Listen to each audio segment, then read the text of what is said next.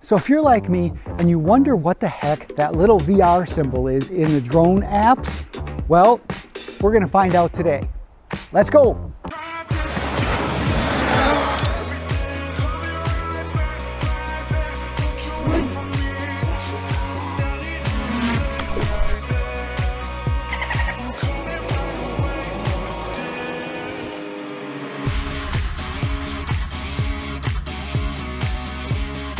Hey guys, thanks for stopping by. Always appreciate it. It's good to see you. If this is your first time here, my name is Keith and this is Alien Drones. I do mostly tech, drones, photography, tips and tutorials, and industry news. If that's something that's of interest to you, you might want to hit that subscribe button. That'll let you get notified when there's cool new stuff that you might be interested in. All right, so let's get to it. All right, so every drone that I test here on this channel, I typically see some little button that says VR. And it's so funny because some of the other people that I watch that do drone reviews, they brush across that little symbol too. Yeah, yes, I do watch other channels, of course. Yeah, no, not that dork. No, cool ones like. So I thought, well, what is this VR mode on the drone apps and what does it do for us? So when I decided to check out what the heck this mode really is, it's for some VR goggles. Now, I didn't have any, so I reached out to a company that does it, and the company's name is Destek. Really quality company. When I reached out, they were really quick to reply, sent me these over to test so that I can show you guys how they work. So really top-notch company, really good support.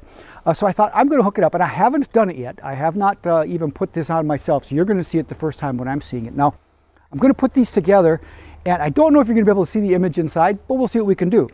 So I just got done with the flying the B-Wine, so I have a little bit of battery left on that one. So I'm going to go ahead because I noticed again, it has this VR option. And if you haven't seen that B-Wine video, I'll put that up here so that you guys can take a look at that review as well, because it did seem to fly pretty well. So go ahead and take a look at that as well. But what we're going to do is we're going to go in the goggles here and turn on this VR mode. When you turn on this VR mode, it turns into dual image, kind of one for your left eye and one for your right eye. And now we're going to go ahead, we're going to put it in because we should be all ready with the remote. We can go ahead and arm the drone and take off. So let's go ahead and do that. So to do that, it just pops out here. This sits right in here, just kind of goes right in, sits in there real clean. Snap it in, and now I can see an image through the goggles here. That's pretty damn cool, I gotta say. It looks 3D. I'm kind of freaked out here. Okay, so let's go ahead and arm this and see what this looks like here. I'm gonna get it started here first to make sure I'm stable, and then I'm gonna put these goggles back on.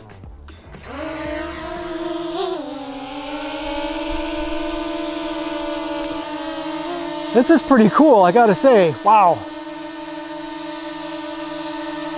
Oh, wow.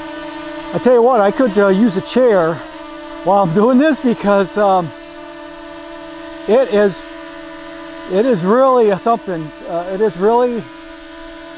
It's a lot more virtual than I thought. I mean, it's kind of freaking me out a little bit, to be honest.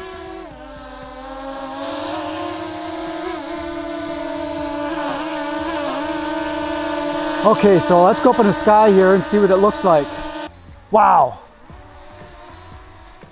I gotta say, this is pretty damn amazing.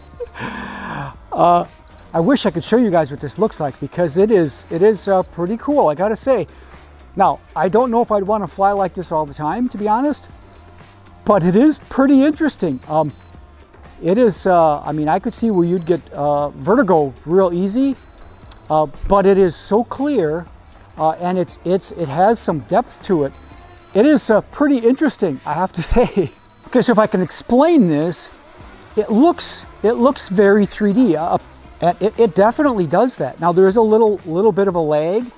I don't know if it's trying. There wasn't before when I was doing this. There didn't seem to be any control lag, so I don't know if it's because of the virtual mode that there's dual screen or dual sides or something.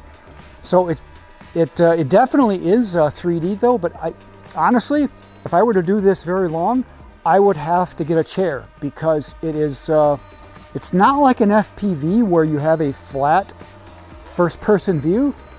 It does have depth, so your depth perception is distorted a little bit because of how this works. So in a nutshell, do these work?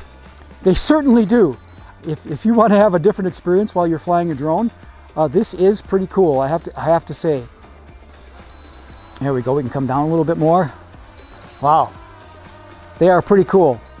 Okay, so I'm going to go ahead and I'm going to land this here because we have a proof of concept anyway that this works, and then I'm going to give you a couple more thoughts here before I close out.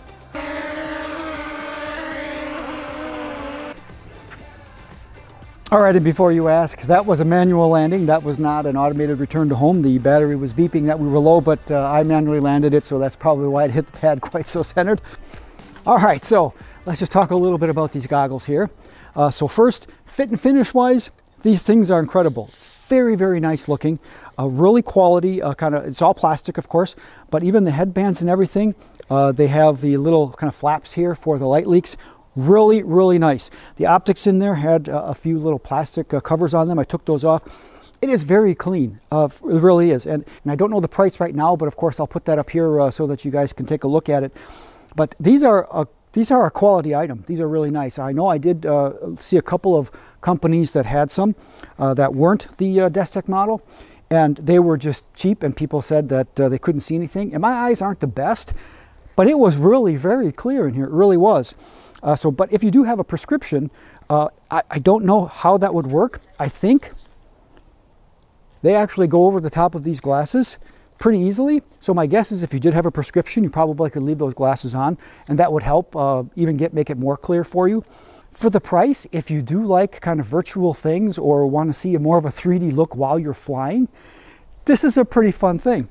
The phone just snaps in here in the front. It's very simple. It just pops right in the front here, sits in there real nice. It fit real well. I had no problems with it, popped in. So that's what that little VR button does on the drone apps that we all see and nobody really talks about. It's for these fellas right here. And Destek, thank you very much for sending me these. I think it's an awesome product. You guys have done a nice job.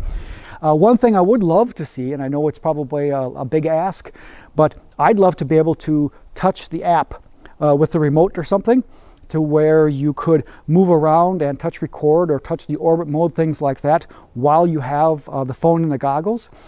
Because right now you have to kind of put it in the mode and you can fly, but you don't really have any options of changing anything on the phone unless you take it out, change it, and then put it back in. Now, could that work? Sure, you could do that. Well, and of course, recording, it's always the guy next door that's got to start his lawnmower. There's snow on the ground, but he's starting his lawnmower. Okay. All right, it's always that guy. It's always that guy. You guys know what I'm talking about, right? There's always that guy when you hit the record button. Anyway, I'll put the links in the description, of course, so that you can go ahead and check them out if you want. Now we know exactly what that VR button does in all the drone apps that we always see. So anybody asks, you can say, hey, go to Alien Drones. He told me all about it. He showed us what it was like. With that, thanks you guys for stopping by. I really do appreciate it. And of course, as always, if you found anything of interest or anything you didn't know before, click that like button, share it. I always appreciate the share wherever it is, Instagram, Facebook, always appreciate that share. And of course, until next time and next video, good flying.